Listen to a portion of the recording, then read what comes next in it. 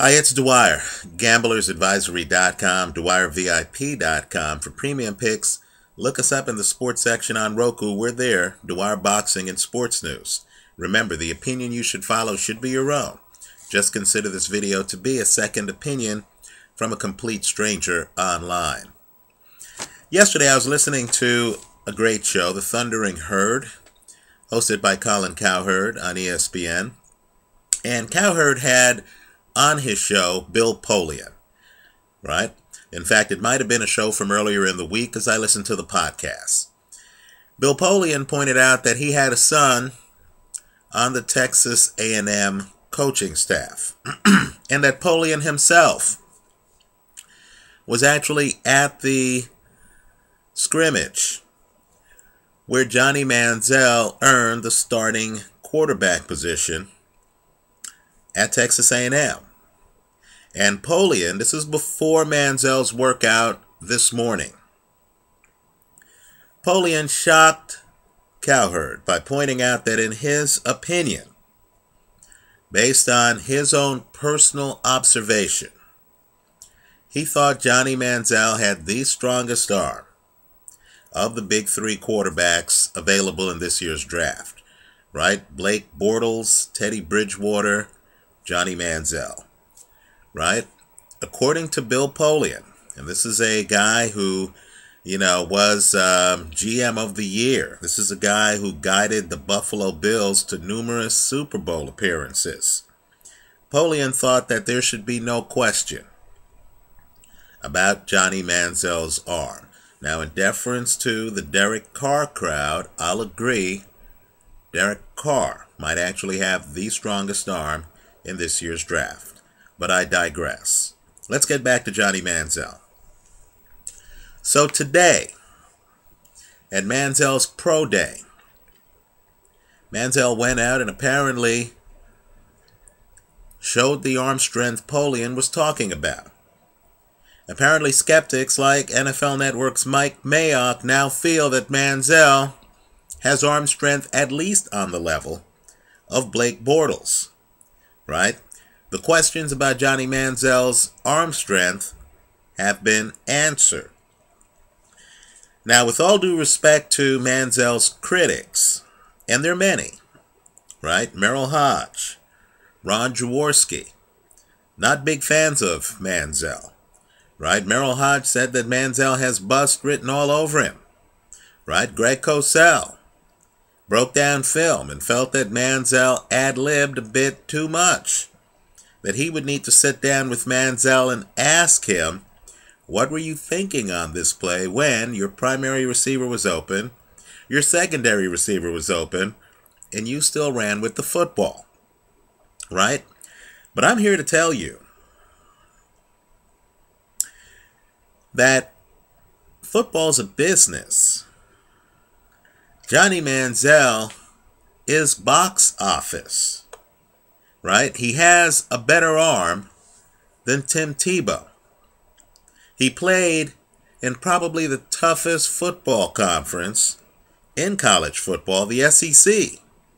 And understand his quarterback rating his first year was over 150, and his second year was over 170. Understand, in those 2 years, Manziel amassed 7,820 yards. He's never thrown for less than 3,706 yards in an SEC season. Also, in terms of his mobility, if Manziel were in the league right now, he would easily be in the top 5 in terms of mobile quarterbacks, right? So, I understand that people are saying that mobile quarterbacks get hurt in the league. And they're pointing to Michael Vick, for example. Right? My point to you is Fran Tarkenton had a very long career, was very successful, right? Very successful, and quite frankly, moved a lot in the pocket. He would be mobile by even today's standards. The question with Manziel is, how does he use his mobility? Does he use his mobility in the pocket to buy time to make throws? Or does he view himself as just another halfback? Right? Let me answer the question, will Johnny Manziel get picked in the first round? You've got to be kidding me. Of course this guy's going to get picked in the first round. Right? You're going to hear later today, as reporters put their thoughts on paper, and as the articles hit the internet, you're going to hear that Manziel was accurate and forceful on his pro day. That he followed the script and he made all of the throws. All of the throws. Right? With regard to height, right? People are going to question Manziel's height. What league are they following? Didn't Russell Wilson just win the Super Bowl? Didn't Drew Brees win the Super Bowl? How tall, really, was Steve Young? And if you're talking about a guy who's 5'11" or 6 feet, does the extra inch or two really matter? Is that going to allow you to look over the defensive lineman? You're going to have to create lanes, right? You're going to have to move around the pocket, whether you're 5'11" or whether you're 6'2", right? Let's not, get all hot and bothered over half an inch. I'll agree, Manziel's not 6'5" like Colin Kaepernick. Okay, fair enough. He's not looking over the defense. Fair enough. But that hasn't stopped him from averaging more than 9 yards per attempt passing in his college career. Right? Polian also pointed out on the Rome show that he knew firsthand that Johnny Manziel was a gym rat. That Manziel studies film. That Manziel has an excellent work ethic. Right? So don't get too distracted by these stories of Johnny Manziel signing autographs, doing this, that, and the other. He takes his craft very seriously. So let's look at the NFL draft. Let's pretend that Manziel actually slips a little bit in the draft. After all, there are many quarterbacks out there. Right? Derek Carr, who I mentioned earlier, Bortles, Teddy Bridgewater, Manziel. Right? If you need a quarterback, you have other choices in the first round of this draft.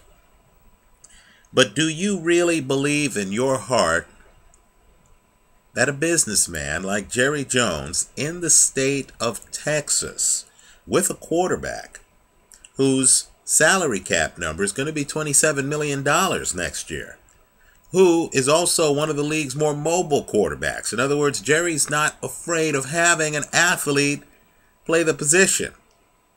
Do you really believe that the Dallas Cowboys at 16 are going to let a Texas Heisman Trophy winner with an above-average arm, who, simply put visually, is one of the most electrifying college players in recent memory, to actually slip past the Cowboys when they pick number 16 in the draft?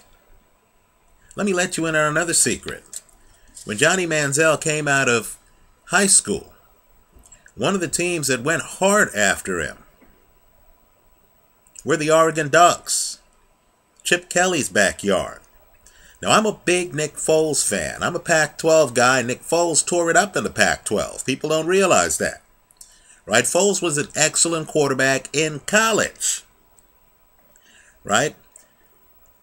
The point I'm making, though, is you're telling me that Chip Kelly, with the 22nd pick in the first round, knowing that Foles isn't that mobile, knowing that there is a space in Chip Kelly's offense for a mobile quarterback. Wasn't Michael Vick the main quarterback at the beginning of last year for the Philadelphia Eagles? You're telling me Chip Kelly is going to look at Johnny Manziel and then look the other way and not have the Eagles pick him 22nd in this draft? Let me also point out, too, that we shouldn't be worried about finances. Because, of course, these players, keep in mind the union just came about yesterday. These young players have no leverage. They're under a rookie salary cap. So even though in the real world, in a free market, Johnny Manziel might be too expensive for many teams, now every team can afford him. Why not have two quarterbacks? You're going to pay Johnny Manziel $5 million or less next year. How many teams, including the Eagles, this past season, needed to go to plan B at quarterback? Don't these quarterbacks get injured? Just ask a Washington Redskin fan about injured quarterbacks. They'll know all too well. In this league, with this level of injury, a player with this talent and this charisma is not going to slip out of the first round. Let me go one step further, right? Because there are some outside-the-box thinkers in the National Football League. You remember when Bill Belichick had Tom Brady as his starting quarterback. You remember when he had Ryan Mallett as his backup. You would think he'd have the position completely covered. But yet the Patriots went out and signed Tim Tebow. Now, Tebow didn't make the team in training camp, right? Because Tebow, quite frankly, until that last game, didn't have a good camp, right? But just understand, even a team with Tom Brady and Ryan Mallett was open to looking at a third quarterback with mobility, right? Because Brady and Mallett are drop-back passers. Bill Belichick's done it before. You're telling me, given Manziel's production, forget his box office, given the fact that in college, both years, he threw for more than 3,700 yards. Last year, he topped 4,100 yards. Given his victory over Alabama 2 years ago. By the way, look at his numbers from the last year against Alabama, the last game. Not bad, right? You're telling me that Bill Belichick at number 29 in this draft is going to look the other way? Let's go one step further.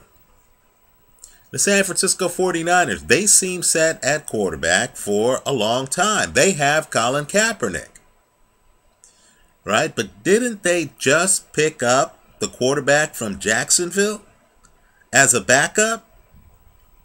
Jim Harbaugh clearly is not afraid of having a mobile quarterback. You know what? Even mobile quarterbacks need backups, don't they?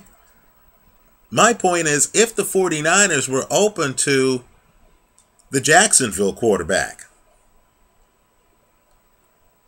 why would Harbaugh look the other way and not draft really a possible franchise player in Johnny Manziel? Right? Isn't he in the division with Russell Wilson? Hasn't Harbaugh seen firsthand from his own quarterback and from Russell Wilson how mobility in the pocket helps? So, all of that said, I'm expecting Johnny Manziel to get drafted in the first round. I personally don't see Manziel making it to the bottom third of the first round. Right? You know, keep in mind, a lot of the people bad-mouthing Manziel in the NFL are doing so for strategic reasons. Right? You leak rumors, hope the guy slips to you. Right? Don't buy what you're hearing. This guy, from his freshman year when he won the Heisman, has done nothing but produce.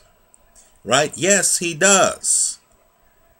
Ad-lib at times. No question about it.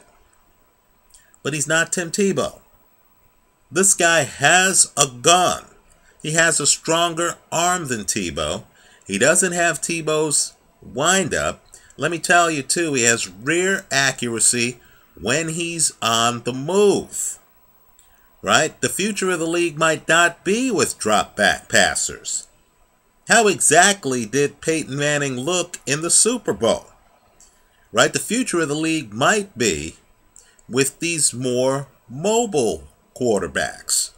Right? Guys who can move around the pocket. Guys who can buy time to get away from. Guys with Jadeveon Clowney type speed coming off the edge.